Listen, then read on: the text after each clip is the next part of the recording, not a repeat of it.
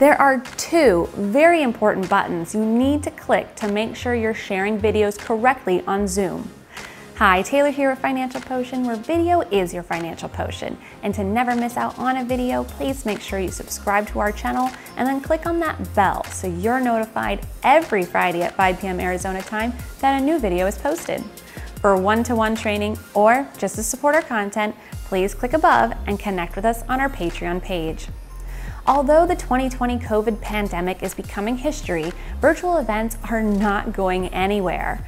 Organizations across the world saw the benefits of virtual events, and Zoom is one of the leading platforms to hold virtual events. To break up the monotony of a talking head, it can be fun to incorporate videos.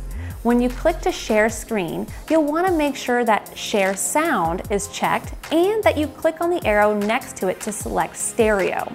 And then also make sure to check Optimize for Video Clip before selecting the correct window and share.